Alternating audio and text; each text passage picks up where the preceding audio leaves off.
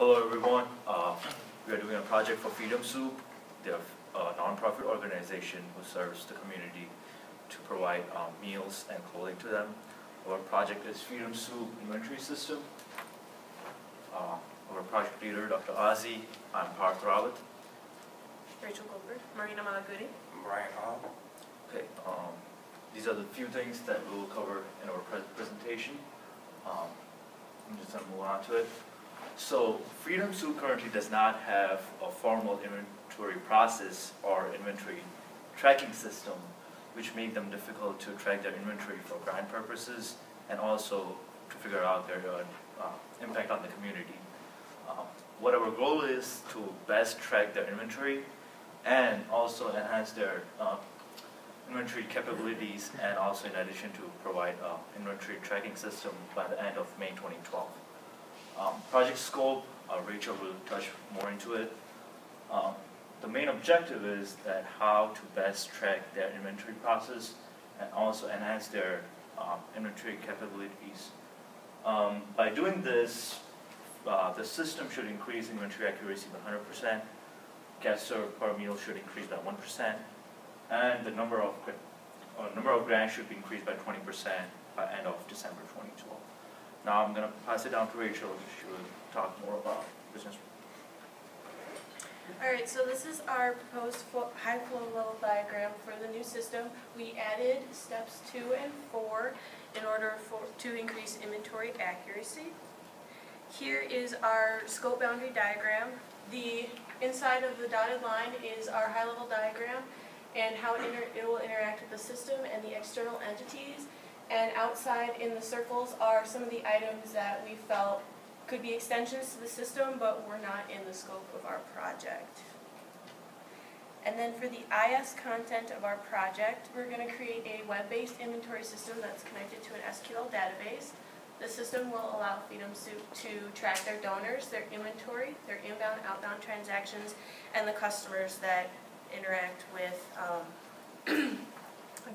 their system and their organization.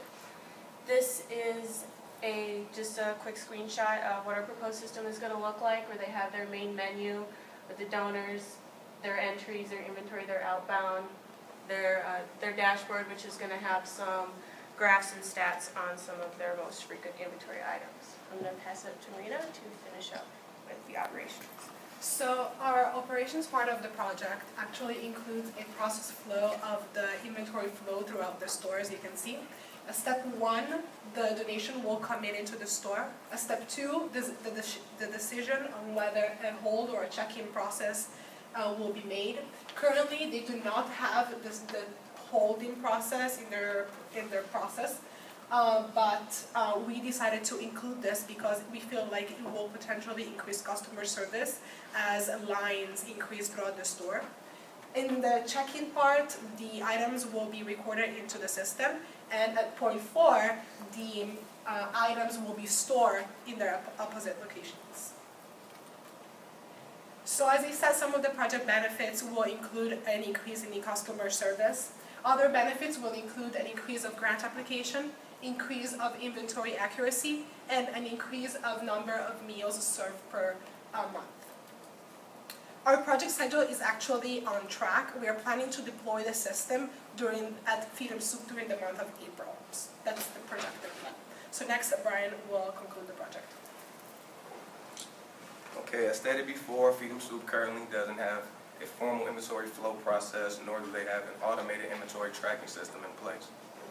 In terms of operations, our proposed solution entails developing more defined and standard inventory flow processes that are very similar to those currently in place at Freedom Soup, with additional usage of the upstairs location for the holding of inbound inventory that can be easily tracked or checked in at a later time.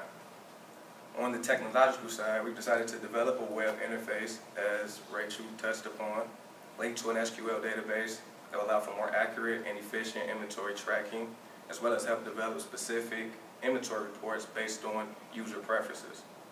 So after analyzing our proposed solution, some of the potential key benefits include, but are not limited to, increased accuracy and efficiency in the inventory tracking processes at Freedom Soup, increased grant opportunities and organizational funding for the organization, a more accurate and detailed assessment on the overall impact that they're having on the community at the current moment, and then the increased potential for overall organizational growth in the future. So now I'd like to pass it off to you all for any questions that you all may have of us.